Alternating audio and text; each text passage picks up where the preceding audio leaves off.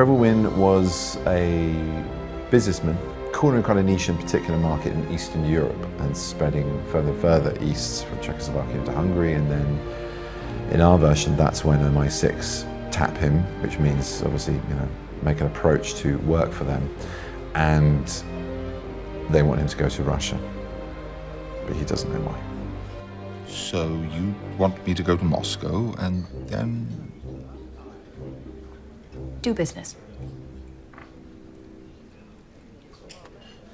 He's just fantastic. He's so much fun to work with. He's such a beautiful actor. He has such energy that comes through in both the biggest and the goofiest ways and in the smallest, most intimate ways.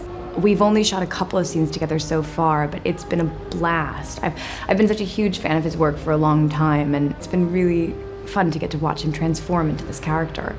Benedict.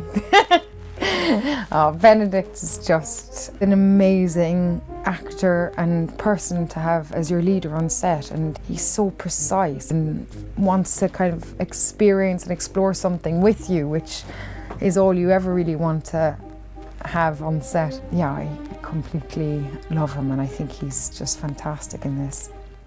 Don't close out if I've got some cool movie extra trivia. One of the most important elements in Darren Aronofsky's The Fountain is its incredible visuals and special effects. Now, when he realised his budget was too small for all the computer graphics he'd need, Aronofsky turned to other ideas. He hired macro photographer Peter Parks. Now, Parks was used to filming microorganisms in 3D, so he applied the same principles to create footage for The Fountain. The incredible effects to portray outer space were done for a mere $140,000 as opposed to the millions that CGI would have cost. Do you like my shirt? You can get one for yourself from the shop section under the video.